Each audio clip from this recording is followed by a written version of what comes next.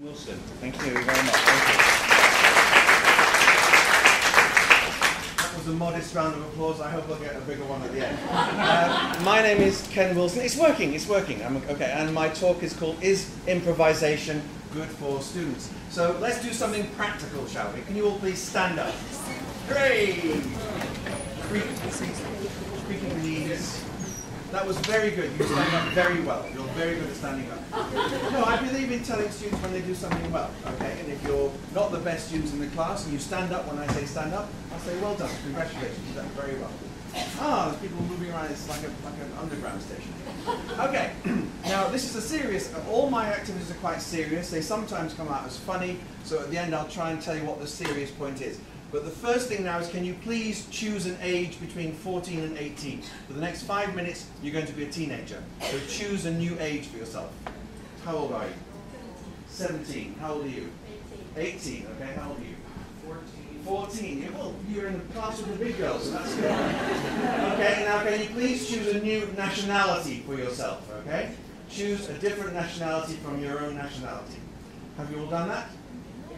Now, I'm very short-sighted and really deaf, so I have to have a bit of a loud response if I ask you a question. Have you all done that? Yes. Excellent. Now, can you choose a name to go with your new nationality? It doesn't have to be common from that nationality. It can be an unusual name. You could be Juan from Japan. It's not a problem, okay? So when I come round, you can tell me my name is, I come from, and I'm years old, okay? So let's find out who you all are. Who are you? I'm Sasha from Turkey. Excellent. Who are you? That's not, you're really 13. You're in the wrong class. You sounded so typically German then that I thought you did that right. Very well. I'm Rich. And you're really not Italian? That was very good. I mean, you don't have to act with the accent. That's fantastic. That's really very good. This is amazing. You're all putting on great accents as well. That's very, very impressive. Okay, now that's great. Now what I didn't tell you is that also you are the best in your country at a particular sport. So can you please choose the sport? You do not have to demonstrate the sport, I promise.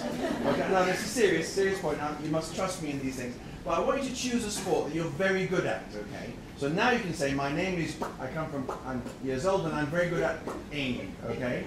So have you chosen your sport? Have you chosen your sport? Yes. Okay, let's find out. I am Casimir, I'm 14 years old, I come from France, and I am very good at skiing. Skiing? Excellent, skiing. Is skiing an Olympics? I should have said an Olympic sport, doesn't matter. Skiing's fine. Skiing is just Olympic. Okay, the Winter Olympics, of course, yeah. I'm Jana, Czech Republic, I'm 16, I'm the best in Tokyo. Excellent, okay. What about you, sir? Pardon? Oh, now is he acting now? I'm Francois, I come from France, I'm 18 years old, and I'm good at judo. Excellent, thank you very much, Gary. Okay, now, the next bit you have to help me with, because this is a bit where you have to provide the details. You have all been invited to a conference for gifted athletes somewhere hot and sunny. Now, if I was doing this with a class in, say, Greece, I'd say, away from Greece. And if you've taught in Greece, you'll know they say, why? What's wrong with Greece? Why away from Greece? You know, some students get very annoyed if you say, Greece is wonderful, but we're going away just for this activity. Okay, but we're coming back after. You can see more. So away from the UK, which isn't difficult if you're looking for somewhere hot and sunny. So somewhere hot and sunny, where is it taking place? I have no idea. Somebody tell me. Egypt. Thank you. Are you British? No. Where are you from? Spain. No, really. United States. Okay. I'm married to an American. Americans are very good at this kind of stuff because they know that there's a kind of element in teaching where the teacher throws out a chance to say something. Most students in a situation, and frankly, some of you look as if you were waiting to find out what my right answer was. There's no right answer in this. I can't continue unless you give me the details because I don't know. He was very American. He went straight in there, and that's fantastic. And he said, Egypt, thank you. Now, and because you're the best kid in the class, and you're really good at this kind of stuff, but I have to tell you, shut up now, okay? and because we've known each other for a while now, you've been in my class a while, you know that you can't keep shouting out the answers. I'm so sorry, because I love your answers.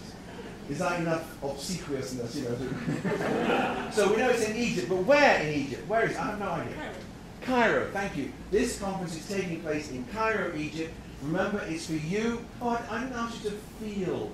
How does it feel to be the best in your country at your sport? Just feel it. You wake up in the morning knowing that you are the best skier at your age in your country. How does that feel? It's good, isn't it? Well, it's very motivating, very focusing. And you're not arrogant people. You don't walk down the street saying, hey, did you know I'm the best skier in my country? No, you don't do that. But you feel it inside. And I want you to feel it for the next few minutes. You are the best in your country at your sport.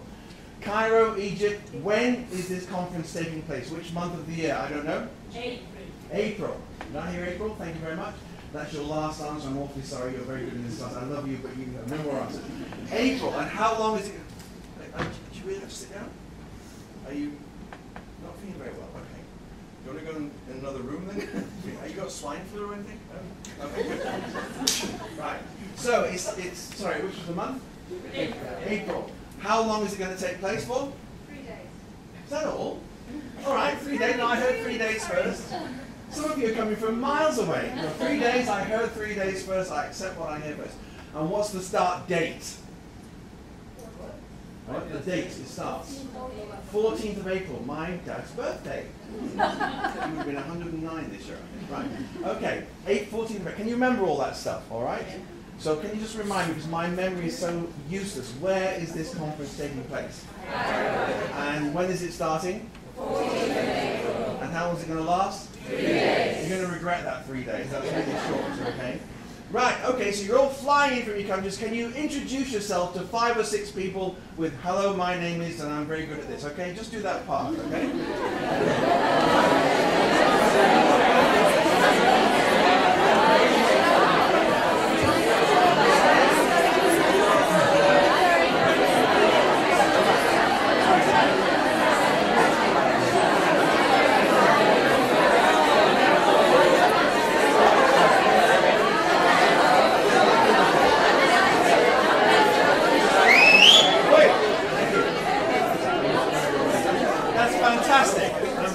You're slightly bigger than the normal class, so I'm sorry for whistling, but you're doing a wonderful job, and I hate to stop you. But this evening is the first day of this course, and my memory is so bad. What's the date again? 14th of April, and we're in Cairo. 14th of April, it's quite warm in Cairo. But you're free at 6 o'clock. So in your new group of friends, can you make a plan to do something this evening? Let's meet at this time and do this. And remember, you're under 18, so no drinking, no bars. Sorry, I've got your parents to think about. So you can't include drinking and bars, but make a plan to do something this evening with the people around you, okay? Let's do this tonight.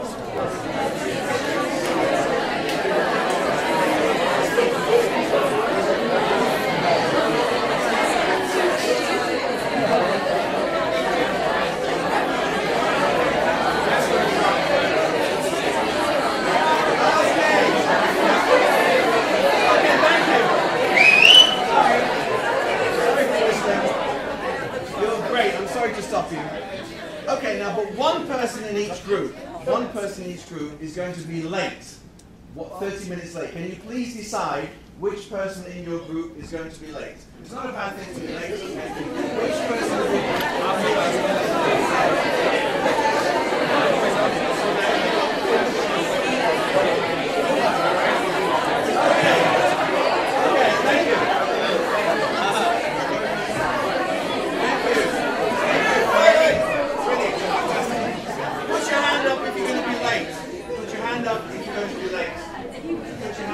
Okay, thank you. Well done for being honest. Okay. The late people, you're going to arrive at high speed, but please don't run around the room, that's dangerous, so just run on the spot, okay?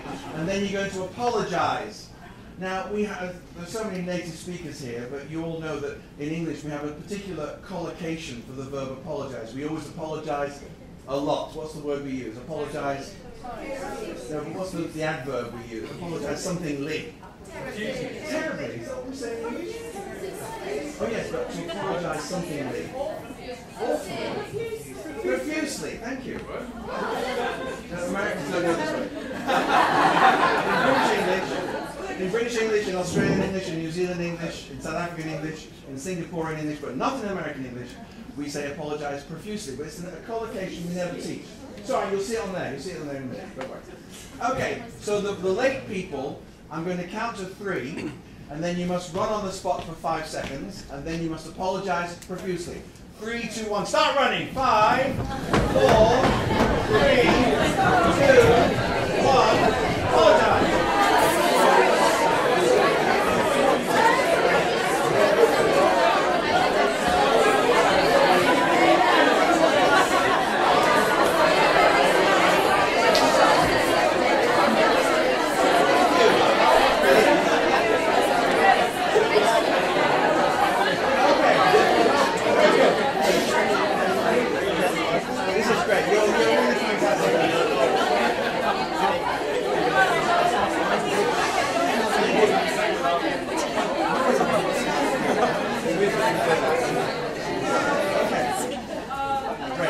I'm sorry to stop you.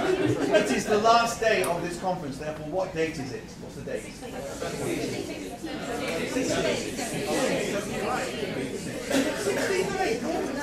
No, you're right. No, it's 3 days, 14, 15, 16. It's a ridiculously short time to spend there.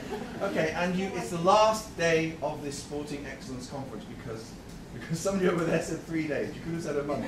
Right. So you're at the airport in Cairo. Now this is an important point coming up. You're at the airport in Cairo, the international airport in Cairo. What is the name of the international airport in Cairo? Your students go, I don't know. Right? And shrivel it. I don't care what the real name is of the international airport in Cairo, but I want you to invent a name of the international airport in Cairo. What is the name of the international airport in Cairo?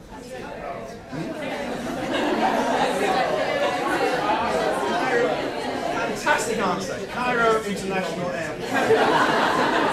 Sometimes people come up with something else. That's good. You are at. So remember, you've got these wonderful new friends.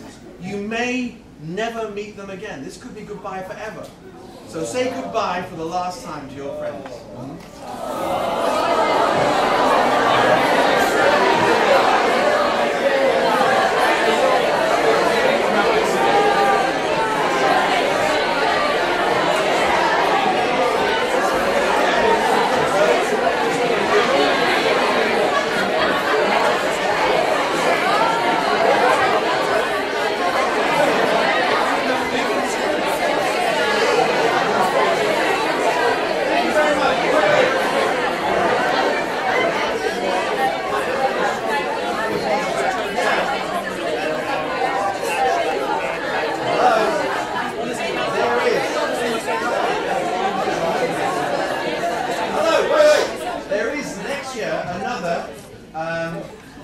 Conference for Sporting Excellence, thank you. Another conference for Sporting Excellence in another hot and sunny place somewhere else in the world. Where is next year's conference?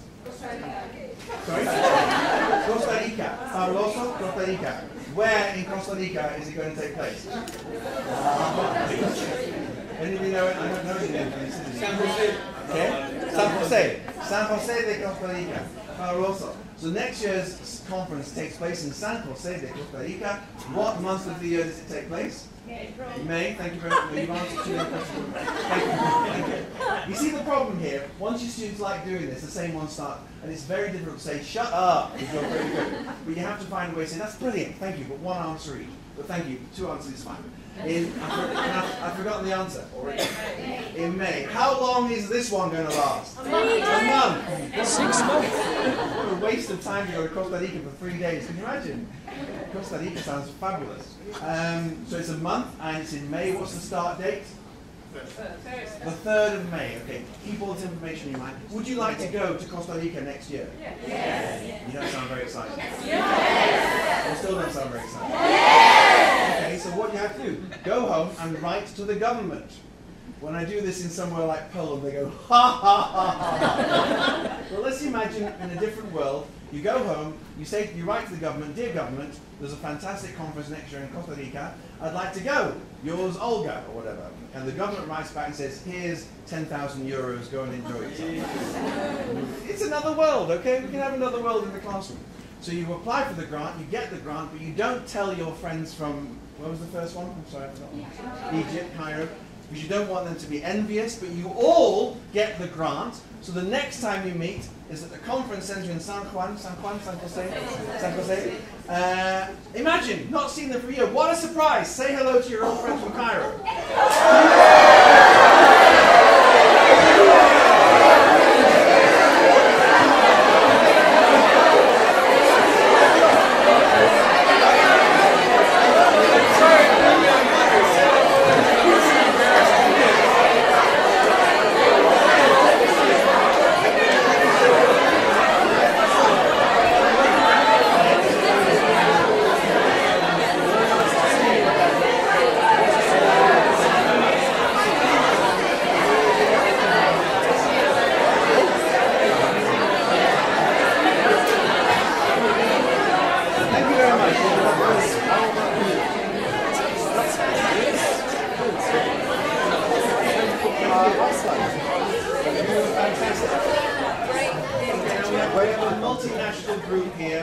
And you're doing a drama day, so it's a bit different, but really in an ordinary classroom with a monolingual group of students. I know many of you work in the UK. My special interest is working with monolingual groups of students and how they would deal with things like this. And it's really good, it's really fantastic. So let's see what we just did there. These are the first, you can take notes if you want, or you can email me. My email address is at the end. And you can get this as a Word document. I don't give handouts anymore because I'm trying to be green as well. Vegetarian food, no handouts. It's a greener world this year, okay? So you can make notes if you want, but you can also, if you want, get this as a Word document from me later. Look at the things that you did, and that you did. Students choose the name, nationality, and sporting ability, the location, the duration of the sporting exercise. And you see, I first saw an activity like this from an American teacher. She was a very good teacher, a wonderful teacher working in Spain. But she gave everybody in the class a piece of paper that said, you are Olga, you come from Russia, you're good at volleyball, or something like that. But why? You know, and my keyword today is improvisation. You improvise those things. You think, well, that's not improvised. Yes, it is. For a student working in a foreign language, the name, the nationality, the sport that you're good at, that's what I call improvisation. It's creative, it's imaginative, and it's safe. It's manageable. And for me, that's the key to any activity for it to work at any level. We always say that it's better and easier at higher levels. Even at higher levels, some students feel at sea because they haven't got a clear idea of what they're supposed to do. So that's what you did. There's the word profusely. Someone is 30 minutes late and apologizes profusely. You say goodbye at the airport, decide on the location of next year's conference. Next year's conference is taking place where? Have you forgotten already? Costa Rica, gracias, muchas gracias. Para this bit of ayuda. Right, and write to the government before you. And then if you want some, people will say, well, what do you do next? Frankly, I don't care what you do next. For me, in a classroom where most of the time is spent looking in a book, to do this for 5 minutes, sit down, open your book again, get on with it. I don't care if that's what you do. You see what I mean? You don't have to have a follow-up to all things. But people say, what's the follow-up? I say, okay, the follow-up is you write what happened for homework. Easy. And it's a very interesting set of homework that you get back, I can tell you. You know, well, I met these people from all these different countries, and it was great, and we did this, and we did that. The funny thing for me is walking around adults like you, listening to the apologies for being late. I walked past one just last week in Paris, and this woman said, I couldn't find a babysitter. I said, you're 14 years old. Went, oh, yes, sorry. She was just thinking of herself as a parent. But that was quite fun. Okay, let's do something else. Can you please take out a piece of paper, a piece of A4 paper. You've got some in your file, so no excuses. And just write this on it. I want to, I want to, I want to. Divide your piece of paper into 3 sections, like this. Can you all see what I've done here? Okay. Okay. Divide your piece of paper into. You all have paper in your green file. Well, I had anyway. I did. I had paper. Did I? I had. I can't speak English anymore. Have you done that? Okay. Have you all done this? At the back as well. I'm coming to the back to check. Right. Now, can you please complete these 3 sentences with 3 desires? Okay, I want to do something 3 times. Okay? It can be now, it can be in your life, it can be tomorrow, it doesn't matter what. Just 3 desires on your piece of paper. Can you write it in a line, because you need the space underneath. You need the space. So leave a bit of space, okay? Just write it in a sentence like that. Leave the rest of it to space. Now, I should tell you, I organized this workshop with the room we had last year in mind, Itesh. So last year when we did this in July, we had a room in the other building which you could move around. So unfortunately you can't move around so easily, but this is a mingler, okay? Have you all written your 3 desires? I'm not going to look at them, I promise. I don't mind if you make spelling mistakes. I hope you haven't said anything rude, because with my students I'll always try and say, look, I'm giving you the opportunity to be creative, but I'm not asking you to be rude as well, okay? So I might just walk around and just glance at the usual suspects who write something a bit provocative, right? I hope you've not written anything rude or sexually oriented. If you have, nothing I can do about it, okay? Now the thing is, this is a mingler, but even where can you all please stand up again? I know, stand up. I wouldn't ask you to do both these activities on the same day. Now you now have 3 desires, okay? Talk to the nearest, listen to the instructions first, talk to the nearest person to you and say, I want to, and then give your desire. The person will reply to you, I'm afraid you can't. Whatever the desire is, I'm afraid you can't. This activity is called, I'm afraid you can't. And you mustn't tell, when you're doing this, don't tell your students that at the beginning, because it will direct what they're going to write down, okay? So you say to the first person, I want to, and they say, I'm afraid you can't. I say, why not?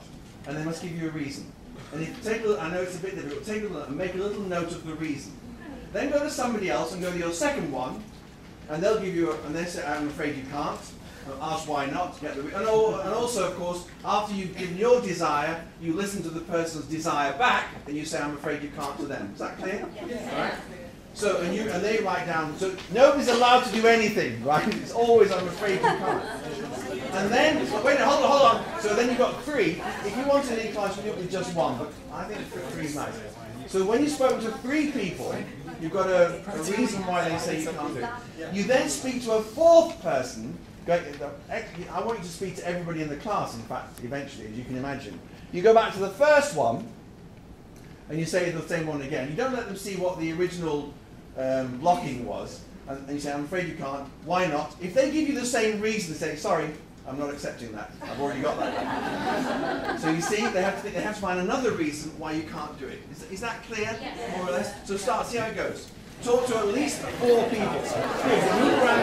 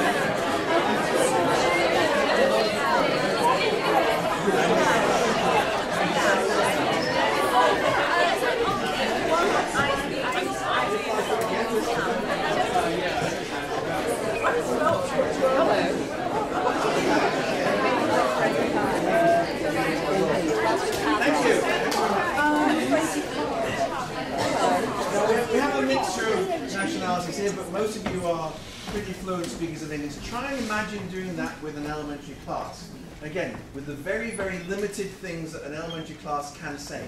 It's a very good improvised activity because they focus on the things they can say, and when you say, ah, somebody said that already, that's a real difficulty at that age. It's a very good challenge for an elementary class. So let's see what we just did there, if my machine's working okay. Oh, I didn't do this first, sorry. I wanted us to think of a real classroom. I beg your pardon. Do you know this cartoonist? Do you know what his name is? Gary Larson. Well done. Does anybody know what the boy in blue is saying? My head is full. Well done! Yeah. Wow! Fantastic! How do you feel now? You feel I feel so good. Yeah. When some, I've seen.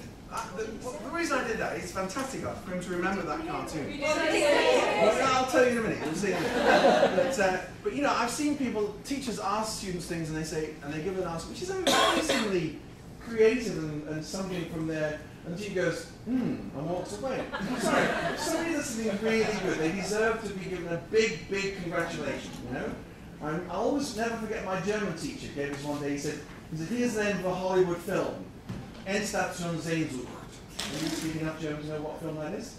Endstation Sehnsucht. And I thought Sehnsucht is like longing or something. Endstation, that's kind of terminus. And I had fortunately seen the movie, which, does anyone know what it is? No, you don't know there's a... Marlon Brando's in the movie. Yes! Well done, Streetcar Named Desire. So when I said, is it Streetcar Named Desire? My German teacher, who was a rather quiet man, he went, well done! Like that.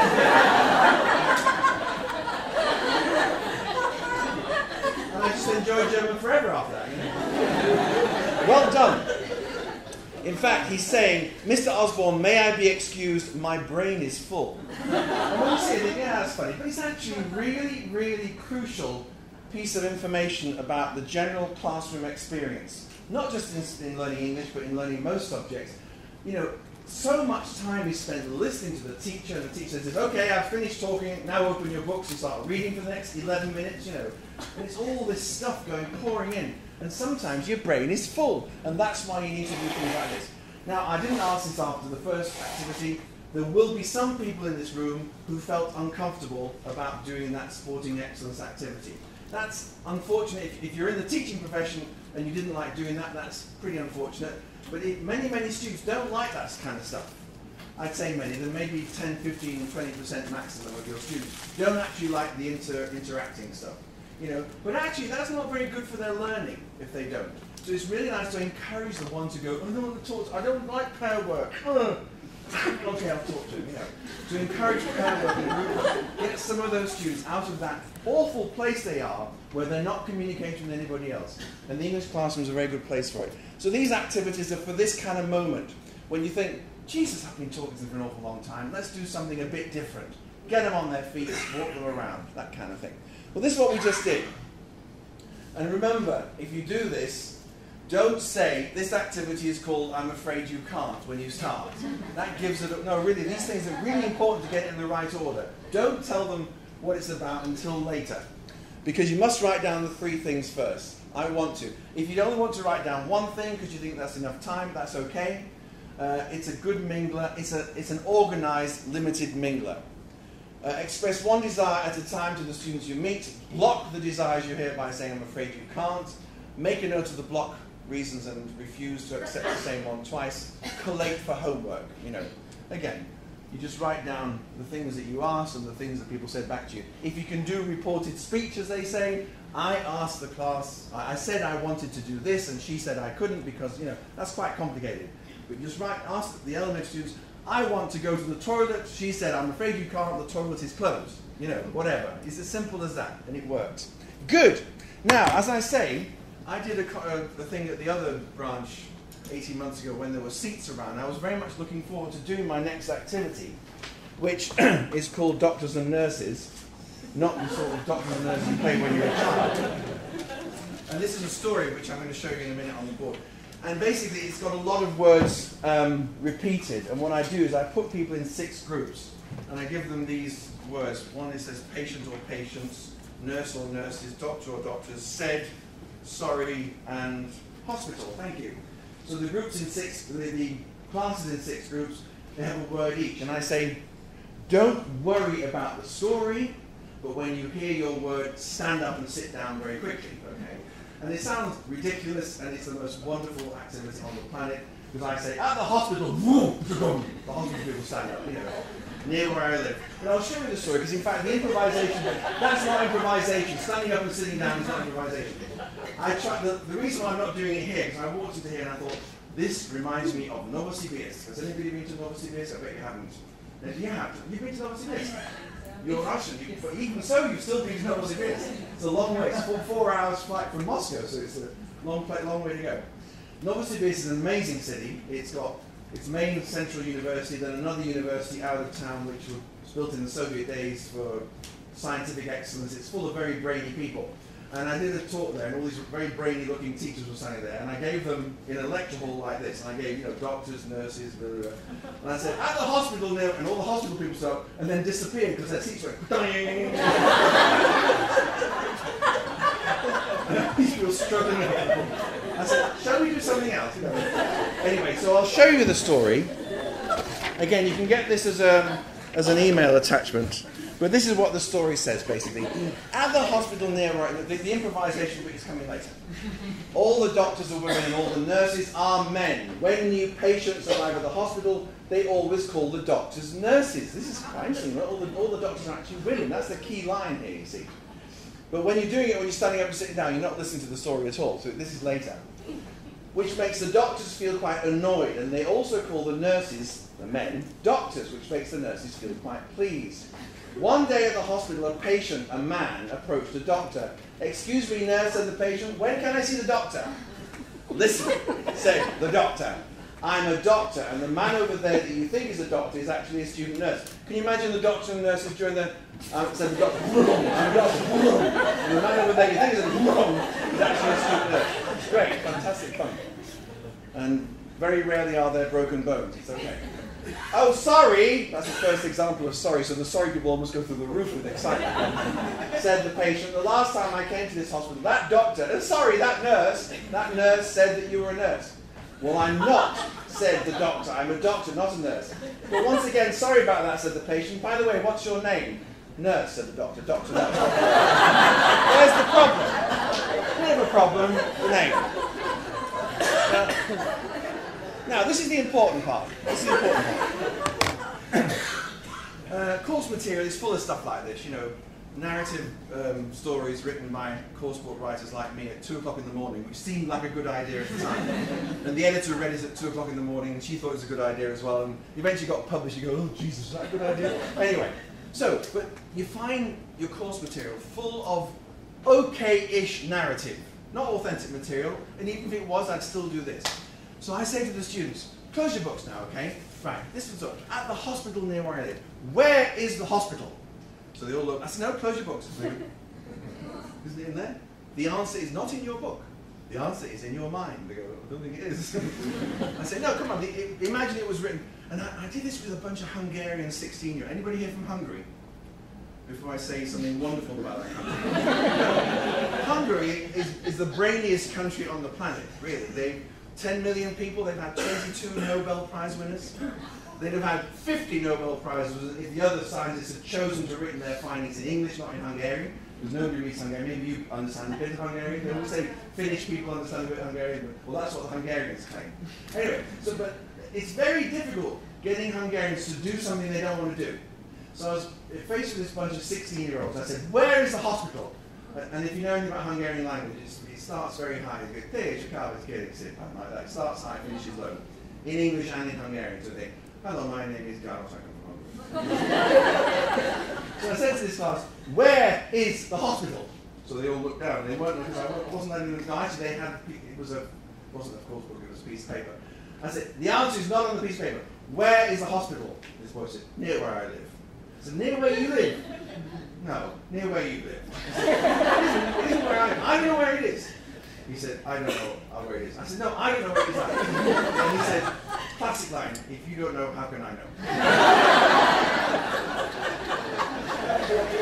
I said, look, the whole point is none of us know. It doesn't say there, so we have to decide for ourselves. Okay, and I don't know where it is, promise. And they went, I don't believe you. Well, that's the way it works. Sometimes they think you've got an idea, and you're going to use the N word. They're going to say Boston, and you're going to say no. Now, there's no room for the N word, in my opinion, anywhere in teaching any subject. You should never say no. Go back to my lovely German teacher.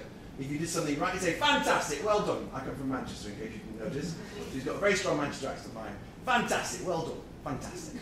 And if you made a mistake, you say, well done, try again. I'm wrong, right? But it was nice. You always said fantastic if you made a mistake. And I've never forgotten that. And the word no is a terrible word to use. But in this situation, I don't know where the hospital is. I said, look, let's imagine it's in an English-speaking country somewhere. So where's the hospital? Where is the hospital? I don't know where it is, honestly. I don't know. Where is it? Delhi. Delhi. Who said that? Did you say Delhi? Delhi, in India. Okay, good. The hospital is in Delhi, in India. Now we know where we are. Can then you tell me how old this building is, the hospital? How old is it? 100 years old. 100 years old. Blimey. Okay, right. So what year was it built? A bit of mathematics. 18.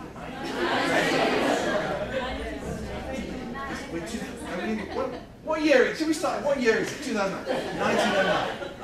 Can somebody tell me how many floors there are in this hospital in Delhi? 10 in 1909. Blimey. It was a very modern building in 1909 in Delhi. 10 floors. How many beds are there in the hospital? Sorry? 200 beds. 10 floors, 200 beds. How many beds per floor is that? 20 beds per floor. How many doctors in the hospital? 23. Only 3. I heard 20, but she's already answered. 3 doctors. How many nurses? None at all. This is a great story, and it's a great story you would never see in a book, is it? You know, there's a hospital in Delhi. It was built in 1909, 10 floors with 3 doctors and no nurses. But this is great. Oh, by the way, I forgot to say, you must be taking notes for this, because this is your homework to write the bigger story, you see. Now, so we now know that some guy came into the hospital, says it's a man, but we don't know anything about him. Can I have a name for this man, please? Robert, thank you. Why are you looking so worried? You can say anything you want and it'll be the right answer. You know, you can say rhubarb and I'll say yes, his name is rhubarb. Do you see what the point is here? You get away from all those fears of making mistakes in a situation like this. And you, the teacher, must understand that as well. You don't go, no. Accept it. Robert, what's his family name? What's his family name? Rossi. Pardon? Rossi.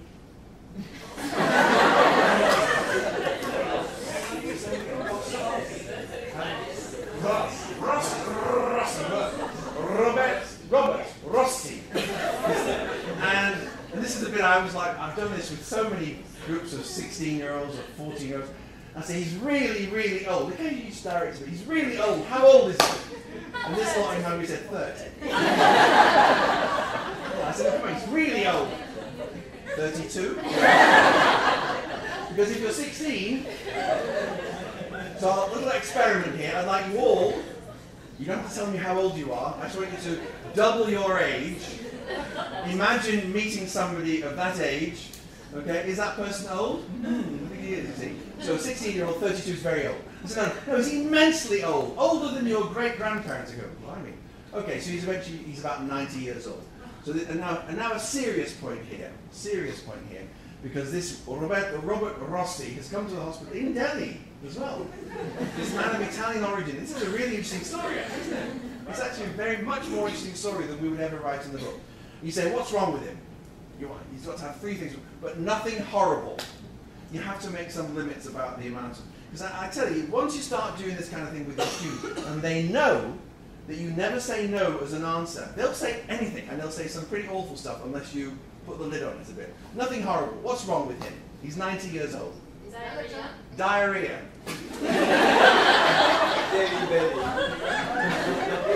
Okay? It's not horrible, but he's not horrible in the sense I meant. This is the part where you go, diarrhea, very good. Actually, it's not very good, you know.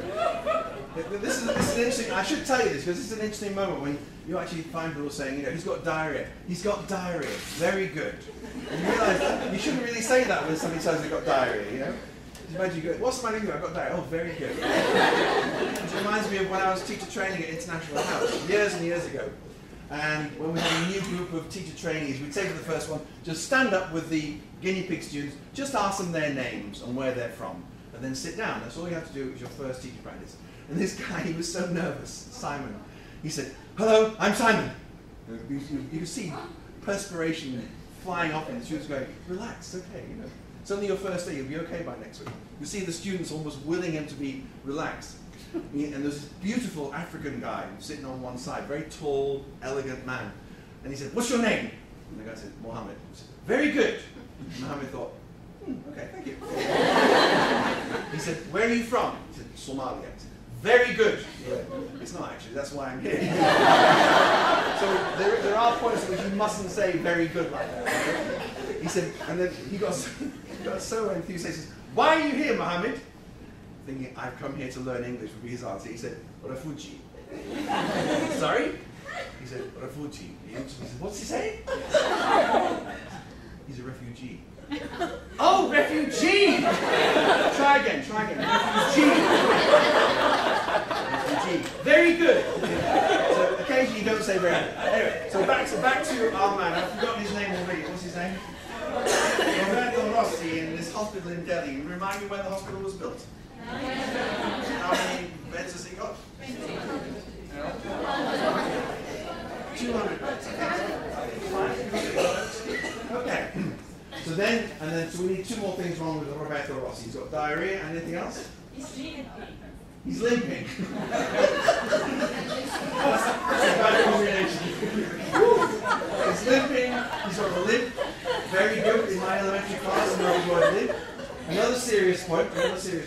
This is only an elementary class, and she says, he's limping. And I said, very good. And the students said, what? Because they didn't understand the word. And they look at me, right? Because that's what students do. Whatever a student says in the class, they look at the teacher for confirmation.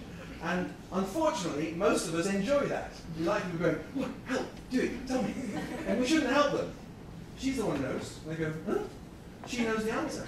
So they turn, and because I'm, again, used to working with monolingual classes, they will then turn to her and say something in Hungarian or Polish or whatever their local language is. Nothing wrong with that. Nothing wrong with doing that. They ask her in their local language, what did you just say?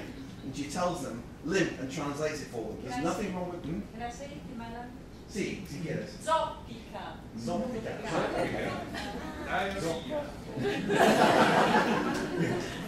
I went to an NLP workshop once. I want somebody who can't spell. Who can't spell? And an Austrian woman accent. I'm not very good at spelling. So have you ever been to a neuro-linguistic programming workshop? It's great sometimes. Anyway, so this woman's sitting there. She says, right, now let's find a really difficult word for Andrea to spell. Anybody got a word that you have a problem with? This woman said, I always have a problem with diarrhea. So we've got to spell diarrhea. Anyway, sorry, I'm going back. Where's the improvisation? So we now, when we get to the end of the story, we've had a whole bunch of information about the hospital, about the man, about the doctor. We find something nice to say about the doctor and the nurse. One doctor, of course, who's a woman, one nurse who's a man, and Robert Rossi. Okay, and then I put the students into threes, basically. As simple as that. The improvisation comes out of all that information you now have generated together. That is another key. Don't keep giving people a bit of paper saying you're Roberto Rossi, you've got diarrhea, you know, you wouldn't do that anyway. Don't give people the information, let them find it for themselves. Put them in threes and say, come up with a little conversation between yourselves. You've got so much backstory there, okay? So that's how that works. Right, what's next? What am I doing next? And my God, how much longer? I haven't got very much longer. You've got about 5 minutes or so. 5 minutes. Yeah. Should I do the Pecha Kucha? Yeah. Yes. Okay, I'm going to go through the... oh, all right. Well, no, but this is basically most of the rest of it is... I'll go through the notes that I was writing, because, you know, what have we made of these activities? So what did I write in the abstract, what I've written here? This is what I wrote in the abstract, if you saw that. Anyone familiar with improvised theatre and comedy may think that improvisation is inappropriate for their students.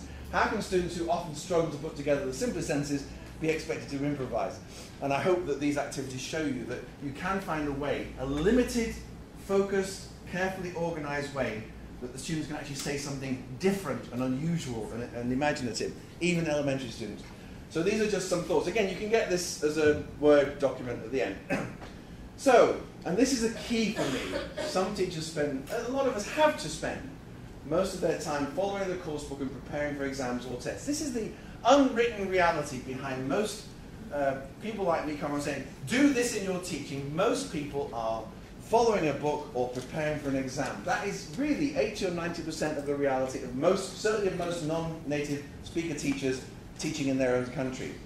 And I think that this means that you become lecturers and providers of information, and the students are passively involved with the lesson. This is my constant feeling that you can't avoid that.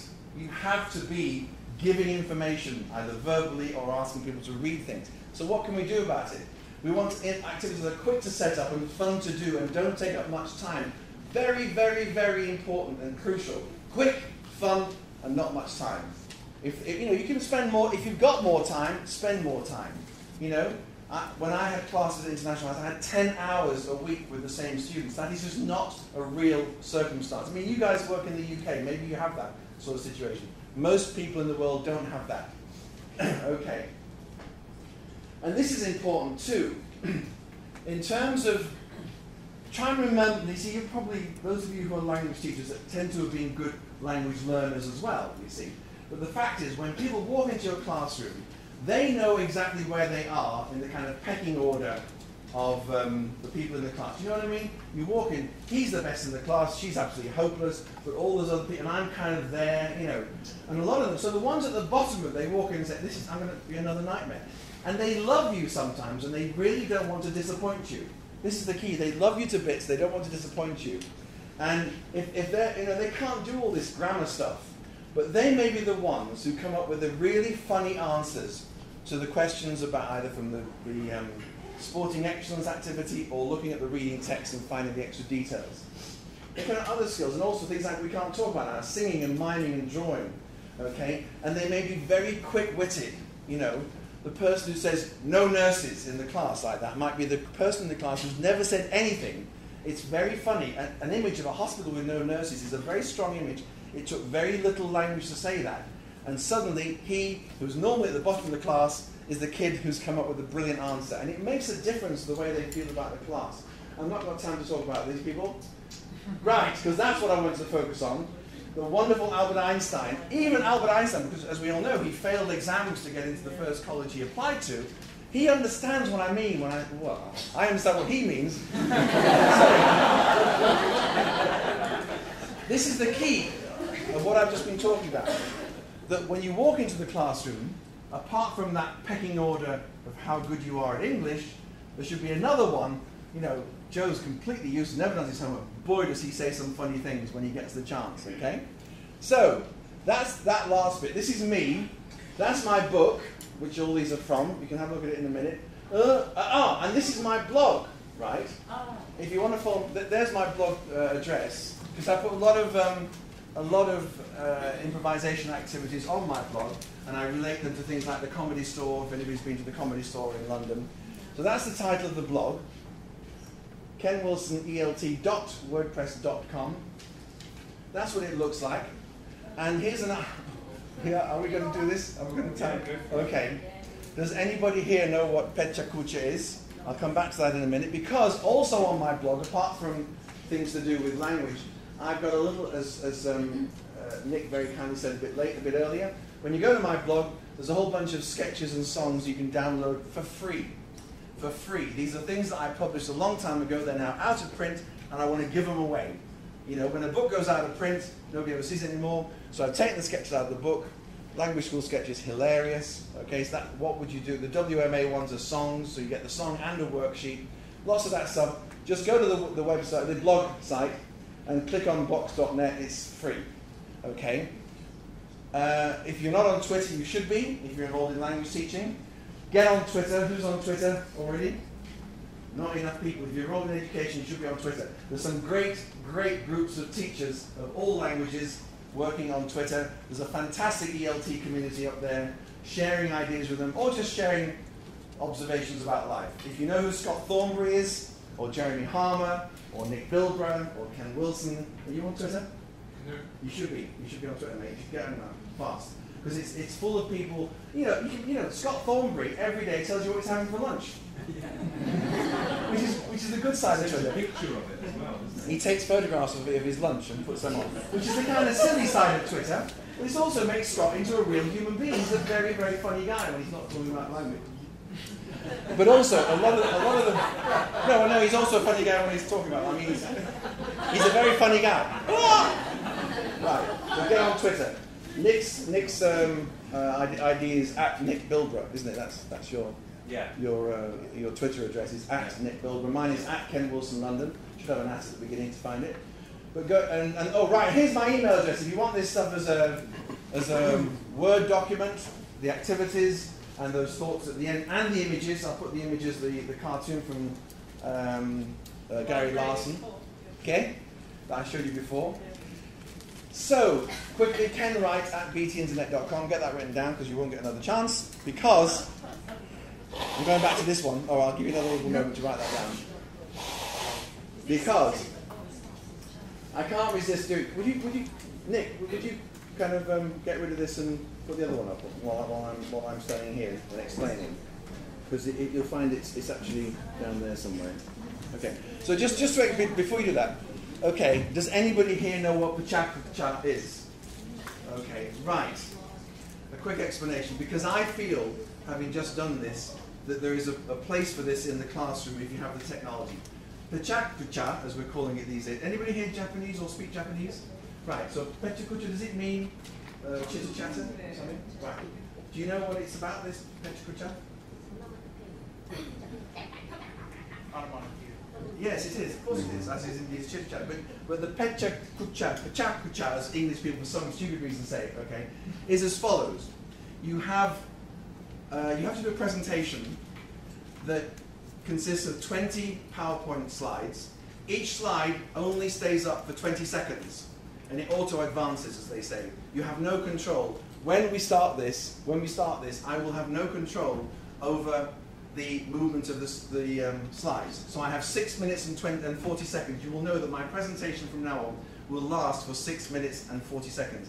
And in those 6 minutes and 40 seconds, I'm going to try and find things to say that are the right length to fit in with the slides. Does that make sense? Yes. And I did it for the first time last Saturday night in Paris, at the TESOL Paris conference. I was as nervous as a nervous thing on Nervous Day. I was so nervous about it.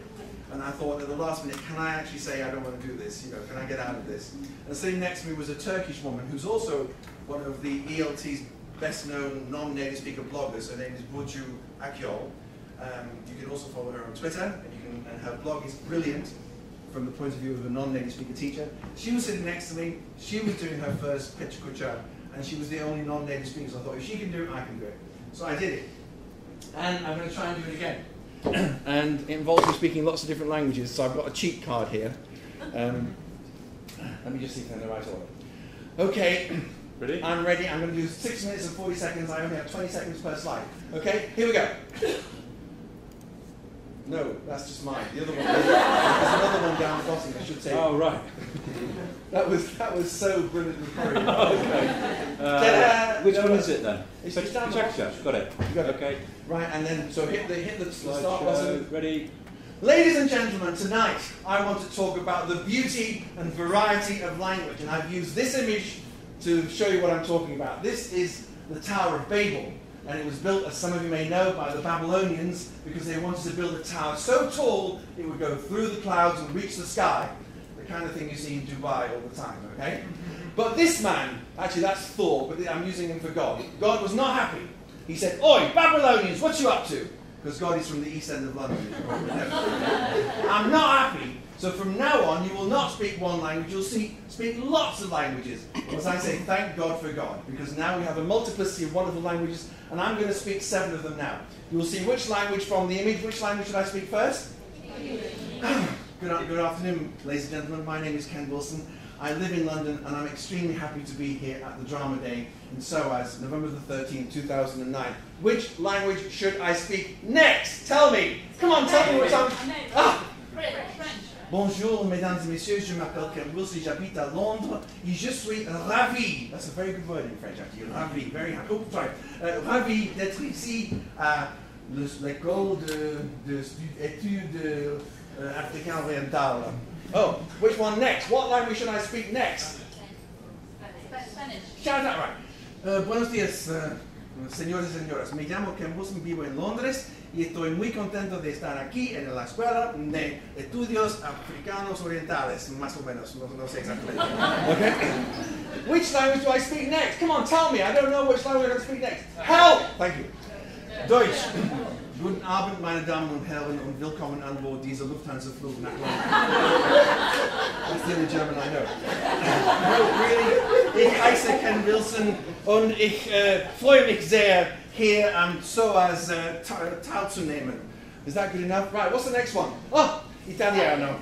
Salve, buonasera, buongiorno a tutti. Mi chiamo Ken Wilson, abito a Londra e sono molto contento di essere qui a SOAS il novembre del 13. What's the next one? Please help, change. I don't know what you are next. Oh, I can only speak Portuguese with a Brazilian accent. Oh, I've lost it. Hold on. Meu nome é Ken Wilson e moro em Londres e estou muito contento de estar aqui a SOAS. Obrigado. So finally, no, there's Japanese people here. Konnichiwa, watashi wa Ken Wilson desu. Rondon karakamashita. Rondon karakamashita. Arigatou gozaimasu.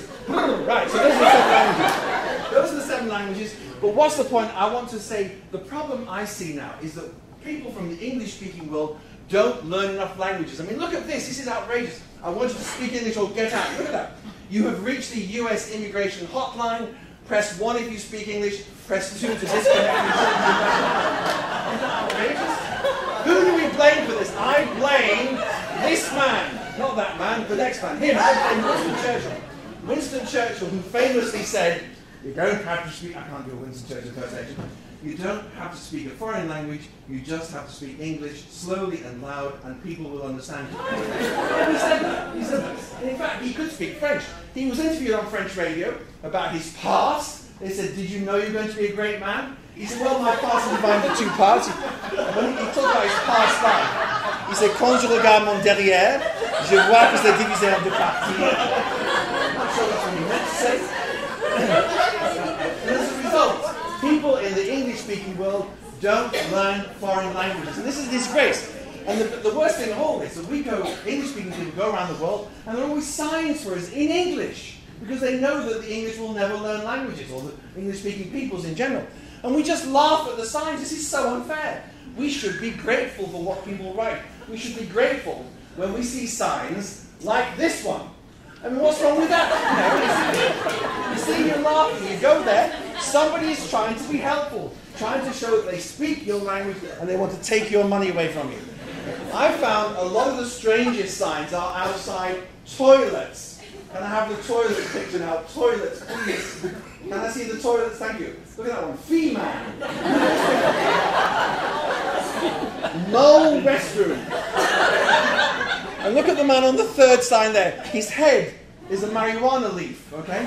He's lost his mind to marijuana. He needs to go to the toilet. Women Kingdom, I rather like that. And this one's in Moscow. You can only go in there if you have a sitting room. We shouldn't laugh. We shouldn't laugh. This is a genuine sign in Japan, which they were building a building. That's what it means, an erection. But now, unfortunately, people think if you go to Japan, you will see some very strange erections. Okay? I love this one. I love this one. It's outside a temple. Those who are not allowed to enter the temple are, look at number 5, devotees getting impure due to death. And number 6, mad ladies and gentlemen. You can go there, you have to have a piece of paper saying, look, I've been discharged from the local mental hospital, I'm okay. But when they come to England, these people, they see signs like this. Caution, pedestrians, slippery when wet. Well, of course they are.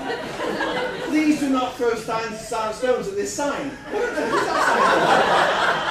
this one? Warning, children left unattended will be sold to the circus.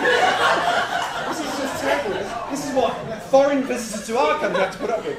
And finally, in Canada, I saw this out in the forest. Are you wearing clean underwear? We know the Canadians are very funny about hygiene, but that's ridiculous. But my friend said, Ken, there may be bears in the forest. That's fine. So finally, got to the end, I want to say thank you for language. Thank you in many different languages, in fact. So the next one you'll see, can we all say them together? That's Arabic, shukran. And the next one, merci, all together, and danke. Obrigado, gracias. That's Mandarin Chinese, sheshe. Arigato gozaimasu, is it Chinese? Is that Japanese? And grazie. And that, ladies and gentlemen, is Pecha Kucha. Thank you very much indeed.